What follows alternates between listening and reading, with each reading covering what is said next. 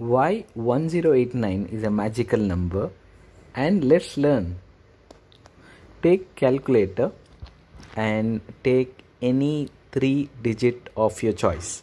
For example, I have given 987 minus reverse the digit like 789, right?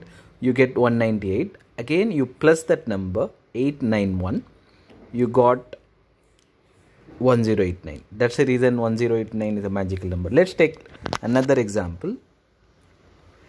You take 3 digit, for example 951 minus 159, right? You got the value of 792 plus 297 and you got 1089. That's the reason 1089 is a magical number.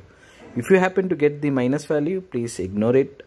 And I hope you like this video. Please do like, share, subscribe my channel. You have wonderful